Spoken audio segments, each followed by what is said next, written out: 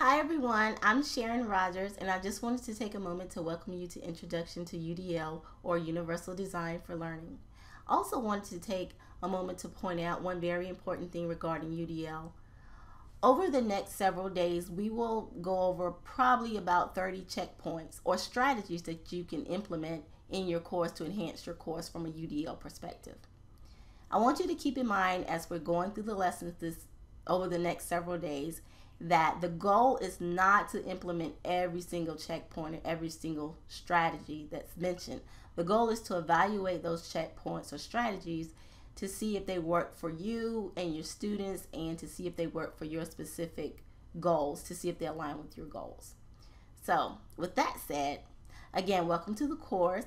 If you have any questions or concerns, please don't hesitate to email me, call me, or post a question in the discussion board.